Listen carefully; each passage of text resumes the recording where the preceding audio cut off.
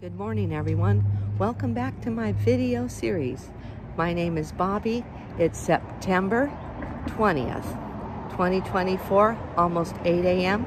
Getting started on my morning walk. And I did speed up my walk, and I am starting my ketogenic diet. It's going to be OMAD/Warrior. That means one meal a day offers 23 hours of fasting, or the Warrior diet, which is 4-hour eating window of intermittent fasting and then fasting for 20 hours, which offers autophagy daily. So I will be alternating from those two patterns, and I will be fasting 2 to 3 days a week on water and tea, some supplements, and also electrolytes.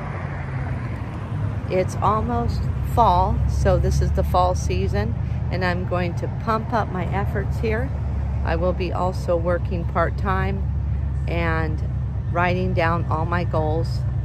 And my message for anyone out there is, if you ever tried to do a program for your health to either recover from a disease or just better improve your health, ketogenic diets are great. You can add a lot more vegetables.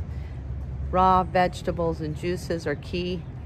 And also, I would say to keep a schedule.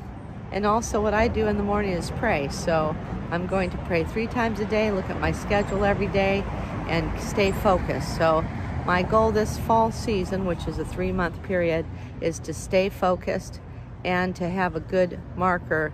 And that means, in my case, I was diagnosed a few years ago with stage 4 breast cancer. I've since been managing it through medications, and now I'm doing it naturally through diet. So I'm on a ketogenic diet, and I do monitor my readings, which are cancer markers. If they go up, that means the cancer may be growing.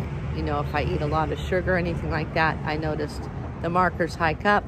If I eliminate sugar fast and eat more vegetables and alkalis, they go down, which is wonderful. So that's my goal now. And I would say, if anyone's going to start a program, this is my disclaimer for YouTube: consult your doctor. And everyone's journey is different. So I hope that you can take away from this is, even if you're on medication, let's say, being on a good diet makes a big difference, and exercise makes a great difference. So if you add a salad and you add raw juice to your diet and go way low on the sugar, you know, ketogenic is great.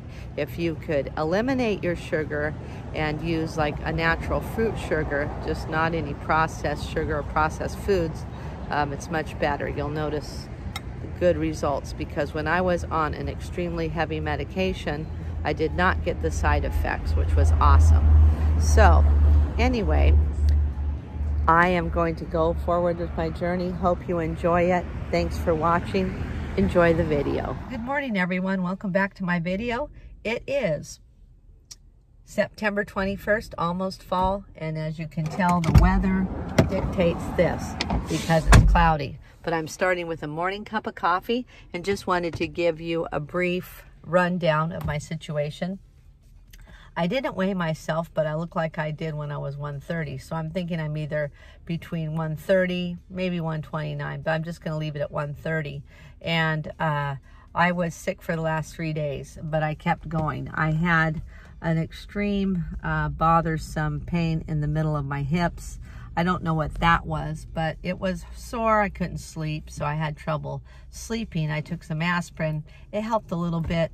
Tylenol helped at night. But I since then woke up and I feel like I could go without any aspirin or medication, and that's a great sign. I only felt pain in one area of my back. So I think it is something that I caught because I can't eat solid foods yesterday or the day before it was starting. So I think I'm on my 3rd day of this problem. No, 4th day. It started up 4 days ago and it escalated, and now it's starting to subside, whatever it is. But I had where I couldn't eat because it was just too sore to eat, and then my back was making, you know, adjustments. I felt like it's getting a little sore. I don't want to sit down, but now I'm feeling good. And what I attribute that to is handling the inflammation by eating less, drinking a lot of liquids, drinking wheatgrass, and alkalizing. So that's what I'm going to do this week. I'm going to juice, alkalize, and then I'll give you a report in a few days to let you know how I'm doing. But I think that's key, is to reducing inflammation by drinking green juices. That does the trick all the time, and eating less. And if you eat anything, eat vegetables and salad and stuff like that, and green juice, all organic. You'll notice a world of difference. If you ever suffer from inflammation, I would recommend this. Don't eat the carbs and the breads and the sugars or anything, or cooked food. Try not to eat any of that and just do an experiment, see how you feel. You could try the experiment for a couple of days. There's nothing wrong with that. After that, you could do your own research and figure out what type of diet you could go on. But it does fall in line with keto. So I'm back in track. Gonna do my jog, gonna work out the system, and pray and keep the faith, keep going.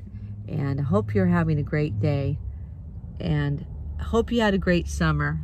I had a nice summer. I got a lot of sunny days. I had a lot of sunny days out in the sun. Now I'm gonna step up my efforts and keep jogging, keep exercising, keep on the keto, and do intermittent fasting and some more things too. But hope you have a great day. Talk to you again soon. Good morning. Welcome back to my video series. My name is Bobby, and it is September 23rd, and it is 7:30 a.m. getting started.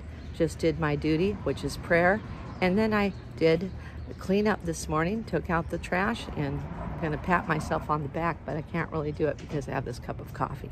But I wanted to say thank you so much for your prayers, and the power of prayer works. I went to a prayer session last night, and there was a healing pastor that speaks God's word. He says, meditate on God's word, speak God's word. Through his stripes, you are healed. So I wanted to say that when you read the word and recite the word, it's very effective. I feel really good today, which is just awesome. I was messed up for 3 days, had a lot of inflammation, was a little bit concerned, so I started putting my prayer on the hotlines. I went ahead and dialed in on the internet. Please pray for my situation and pray that any cancers go away. And I'm feeling great today, so I feel revived and ready to rock. So I'm gonna go ahead and start my exercise, and just wanna say power of prayer, and also just wanna wish everybody a good day. Happy fall. It's finally here. I can feel it, I can see it.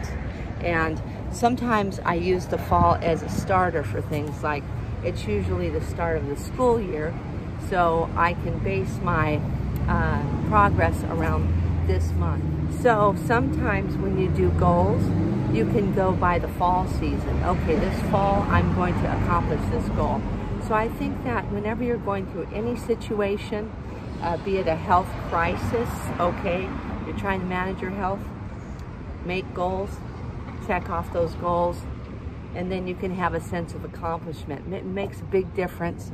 And visualize your goals. So I have some things on the wall that I look at all the time, And I did that, and it seems to be quite effective. Also prayer.